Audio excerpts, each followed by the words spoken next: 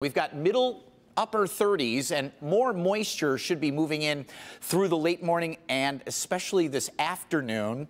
With these temperatures right on the threshold of rain and snow, what could it be? Well, I'll tell you, Exact Track 4D radar has been tracking some very light snow, Washtenaw, Livingston counties, but not really seeing much of this getting going. You can see here northern Washtenaw, Livingston. These are light snowflakes and snow showers drifting into western Oakland County here. So over to Milford, Commerce Township, heading up into the Pontiac Waterford area. Again, on the lighter side, and we can't rule out a little wintry mix at times, but I do believe that the snow showers will become more numerous and heavier as we head through the afternoon and early evening hours today.